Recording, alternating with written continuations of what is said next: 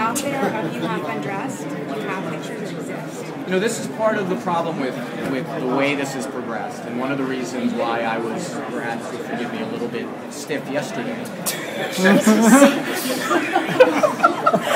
What? We've used the word firm. What? Can I ask, is there a Weiner tag that hasn't been done in this context? You're making them all. I'm making them all. You're making all the jokes. I would refer to you to any of the coverage of this case, like the story, the jokes kind of right through. Well, you could have ended it. You could have stopped this. No, but let me answer the question, because I have to try to make this determination, and maybe you don't because you're doing your job. But at what point do I say, you know what, I'm not going to say what was here and what was in that email. I'm not going to say who got this.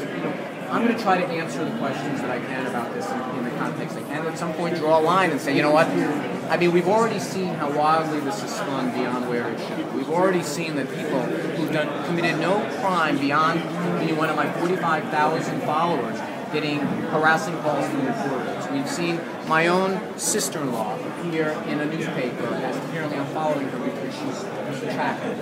At some point, I have to draw a line, and you'll forgive me if I want to do that, but I've got to try at some point to get back to